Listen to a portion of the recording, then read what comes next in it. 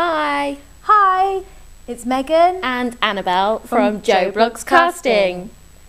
Okay, we've got another top tip for you that a lot of people wouldn't really think about. This is something you're not going to get told in your average casting director workshop, but we think it will help you.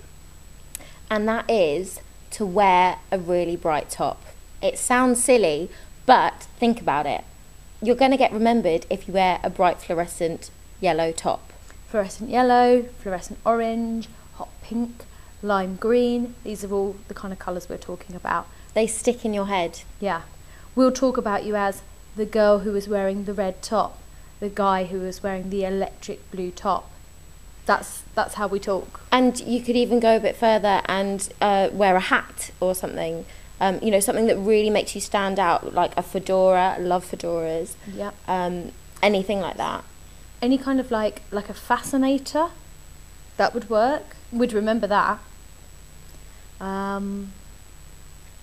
Like blue lipstick. Da da da da da da da da da.